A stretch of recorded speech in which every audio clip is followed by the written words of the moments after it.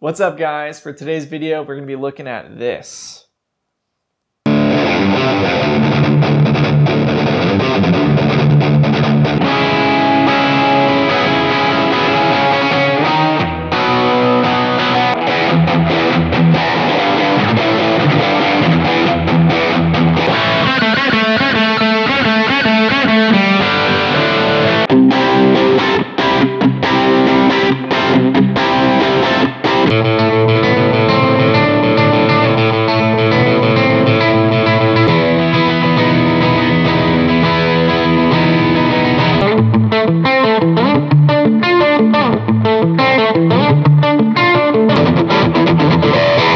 Brand new pedal, just got it. This is the Analogman King of Tone in a very cool green color. So it's got the 4-jack option, and then it's high gain both sides.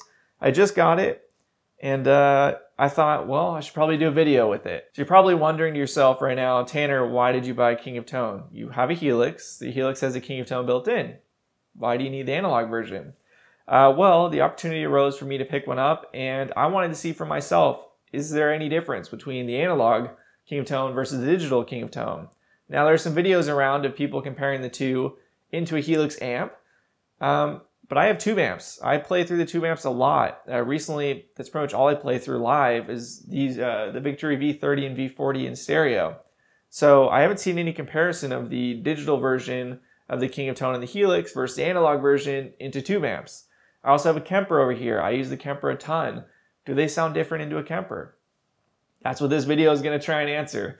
I also couldn't really find a decent review of the King of Tone with a bunch of different scenarios and different amps and different tones to show how does it sound. So this is going to be a comprehensive King of Tone video. Hopefully it'll help you guys if you're curious, you never played one before.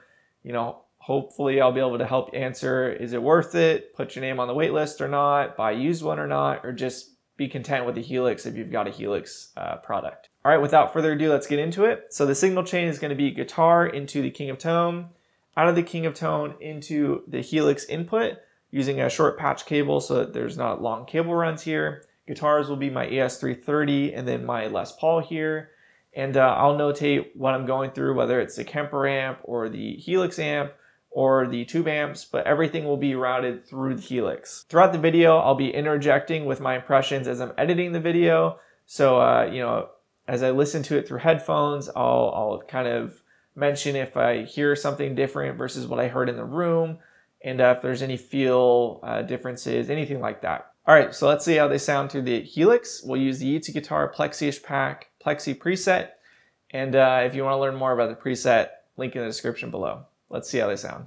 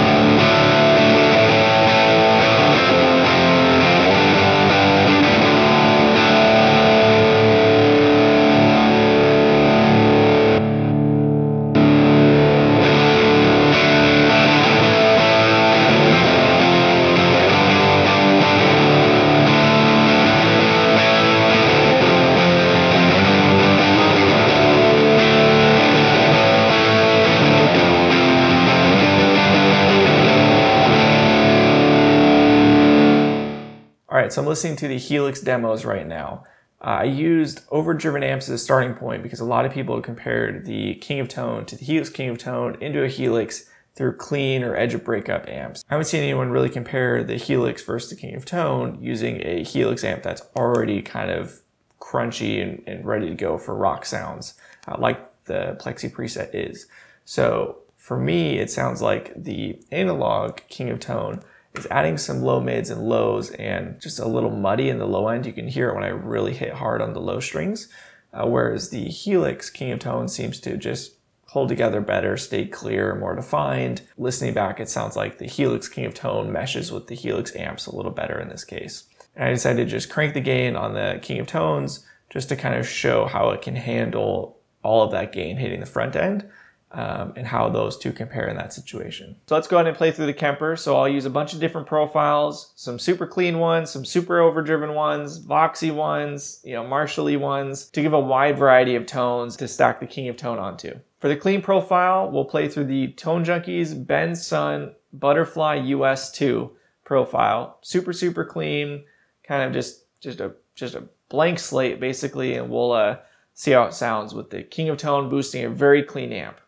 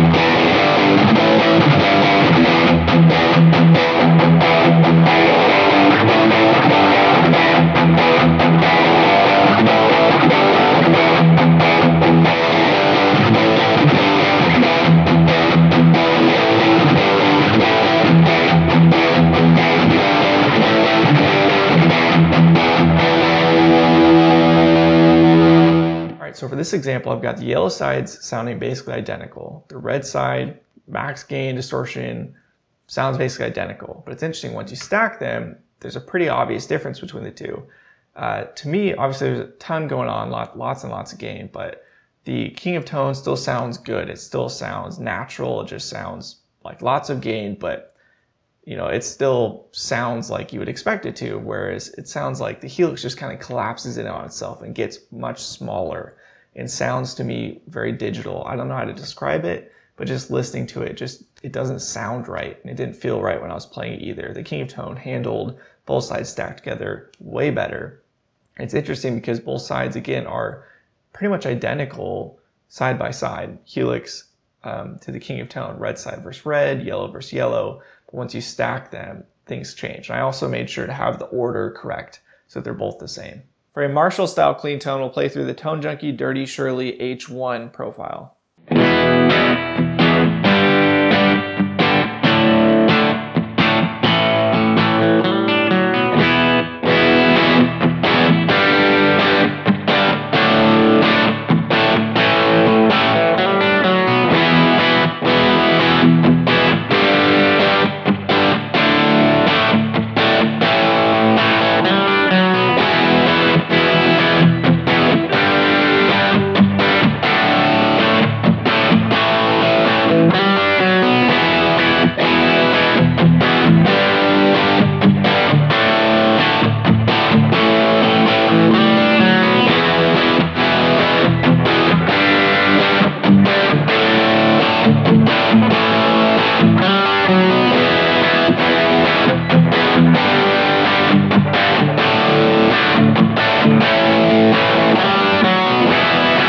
For a more overdriven sound, we'll go with the Tone Junkie Dirty Shirley H4 profile. I just gotta say, that tone is killer, man. Whew. That's a profile right there. Wow. Also, the guitar's not too shabby either.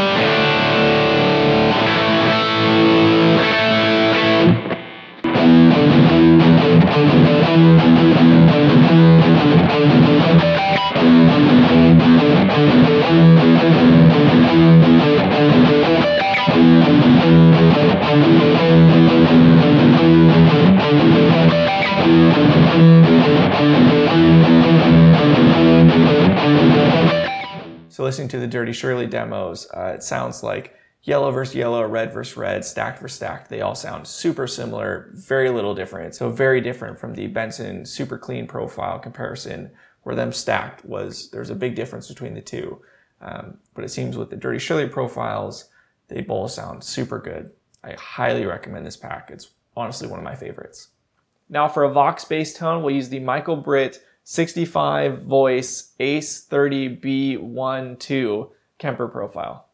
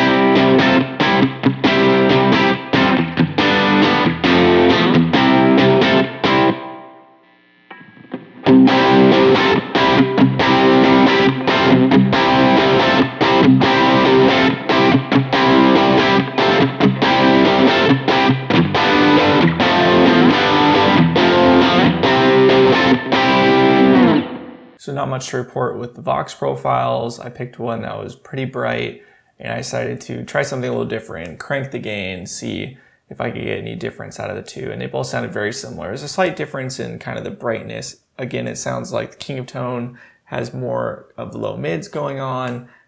So it sounds a little darker, a little fuller, whereas Helix sounds a little thinner, a little brighter. But it's not a massive difference, I don't think. For the tube amp, we're going to play through my Victory V40 because it's just a great pedal platform amp. It's what it's designed for. And it's going to go through a Celestion Creamback in a custom 1x12 cabinet.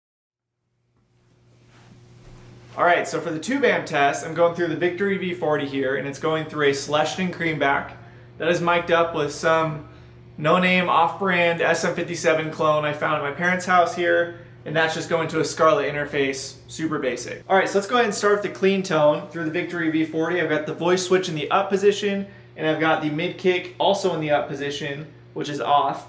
And I've got the EQ set a little scooped and the master on full and the volume on about 1/4. So this is kind of the loudest, biggest, most headroom sound the amp will produce.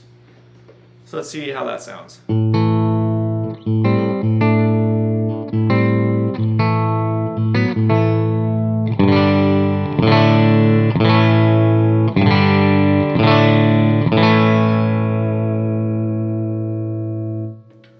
So that's our bass tone. Let's start with the King of Tone yellow side. Set to boost. Everything is set to noon, just about. Hopefully you'll be able to see that. And that sounds like this.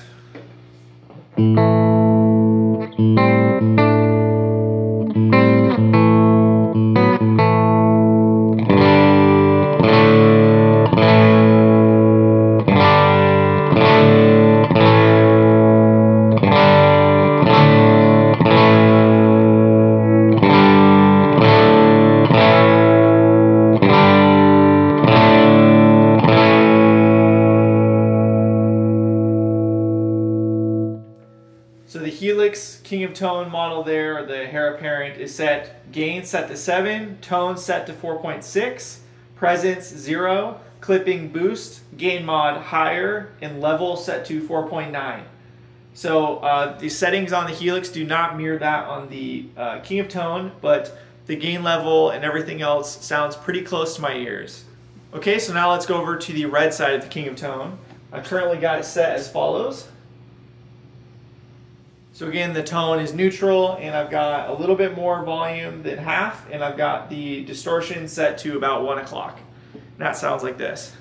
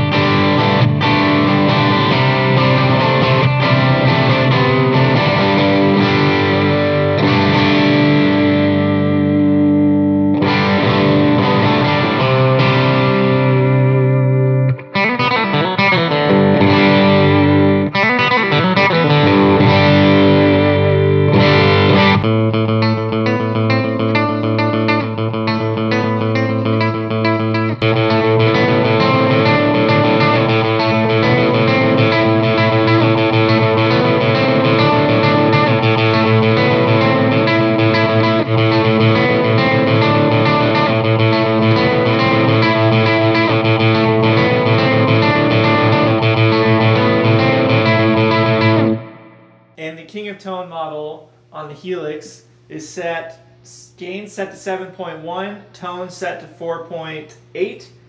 Overdrive is the clipping option, gain mod higher, level 5.2. So that one is a little bit closer to the settings on the actual King of Tone, but not quite. To my ears, I'm hearing a good amount of less bass on the Helix version. It sounds thinner to me. Let me just kind of chug on something.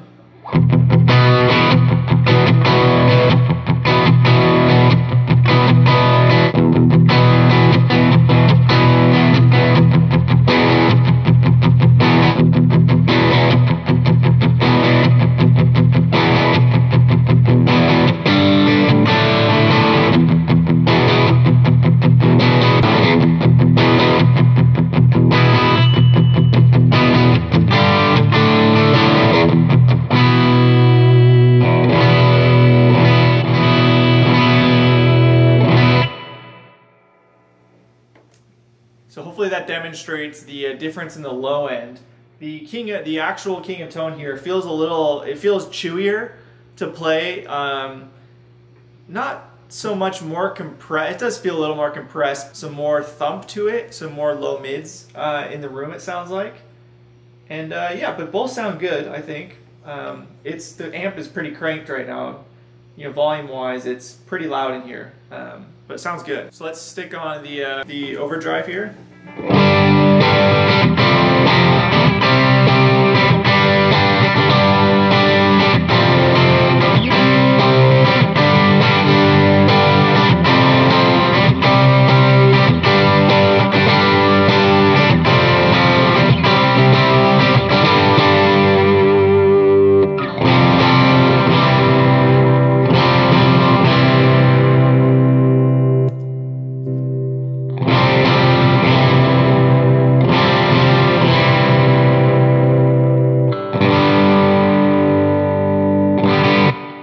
Go low gain distortion side.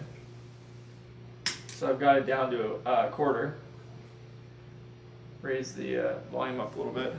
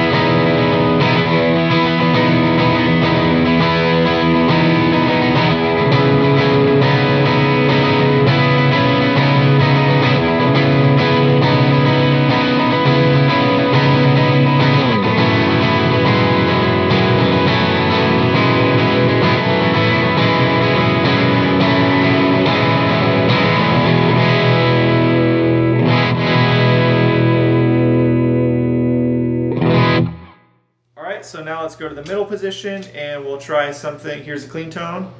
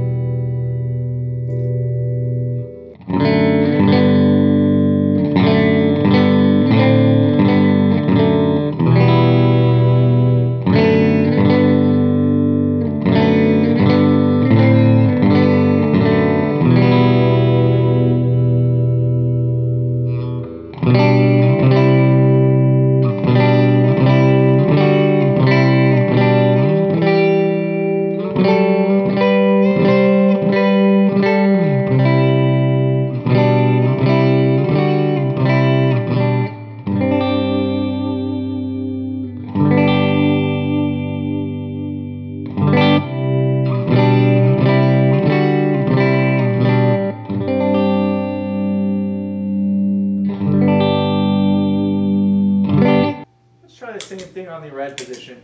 Go back to the bridge.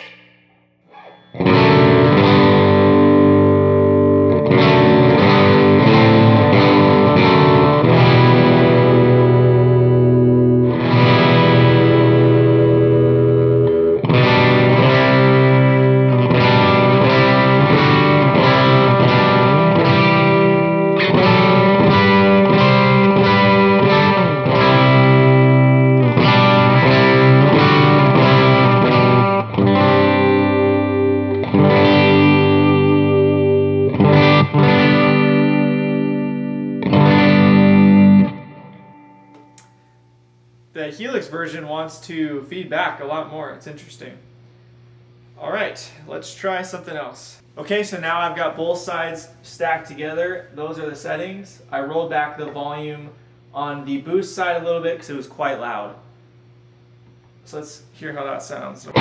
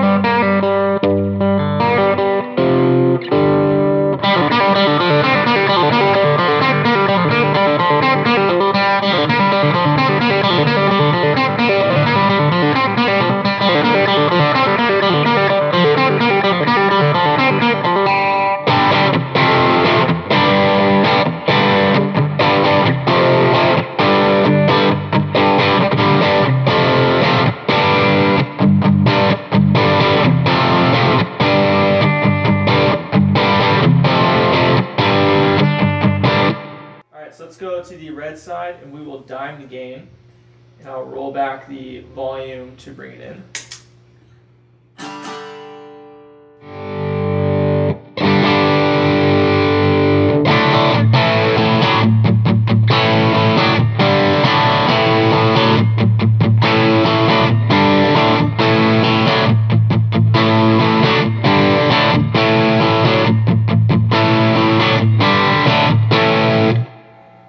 That sounds great. Let's go over to the Helix version, dime the gain.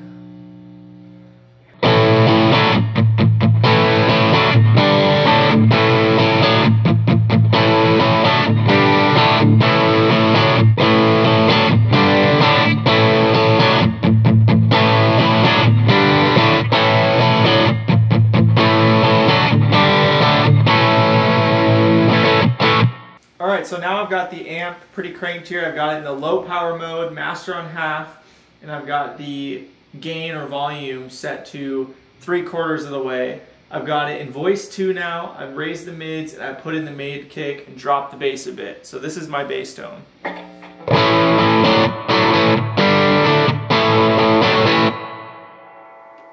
Pretty gnarly. Let's go ahead and try boosting it with the King of Tone. So I'm going to try diming the gain on the boost here. And I'll bring in the level. I'll bring back the tone a bit.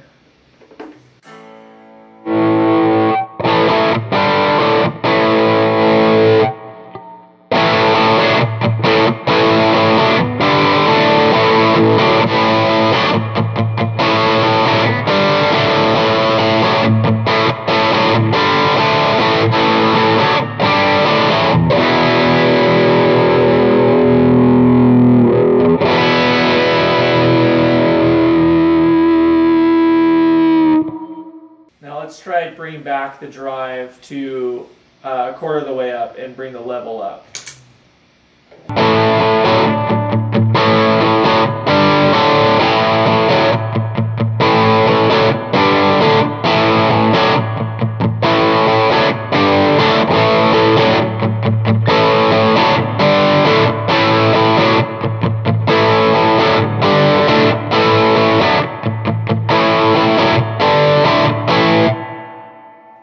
Gain on 3.3, 3 and level on 6.5.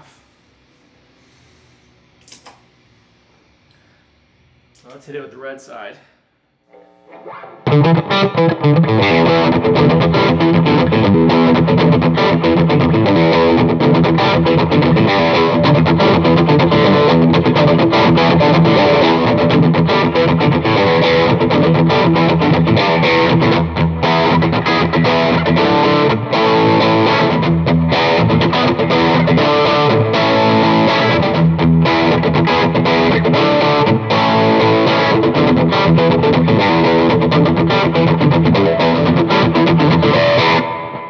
So much more low end in the King of Tone versus the Helix version. It just loses so much low end.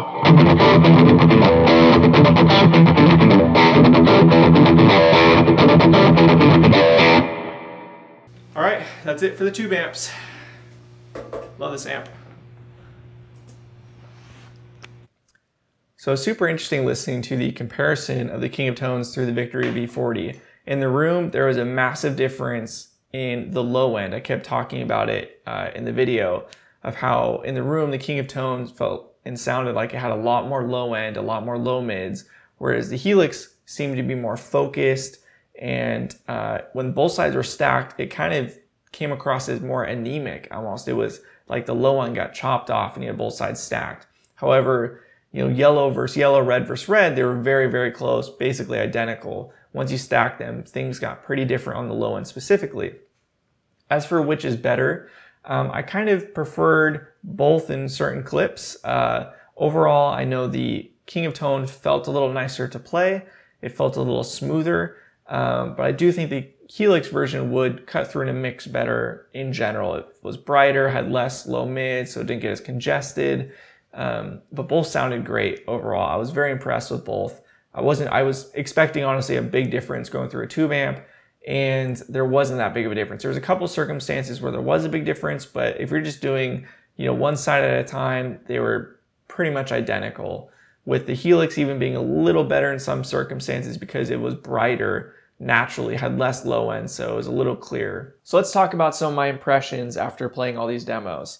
So first and foremost, I think the Helix was nearly identical in just about every situation. The Helix did a great job, I think. Whether it was through the tube amps or through the Kemper or through the Helix amps, it did great. If you own a Helix, I would be very, very, very pleased. However, there were some differences. Now, I'm gonna have to listen back to the audio to kind of hear exactly how much you guys will be able to pick out, but these are some of my impressions. First is that the actual analog King of Tone seemed to have more low mids and more just kind of punch to the notes. It felt meatier to me, whereas the Helix version seemed thinner and more focused, if that makes sense. So in a mix, the Helix version will probably be better because it doesn't have as much low mids and low end, but just playing both side by side, I prefer the King of Tone. It just felt like it was more substantial to me. In general, I felt like the Helix models were all brighter than the analog King of Tone at identical settings.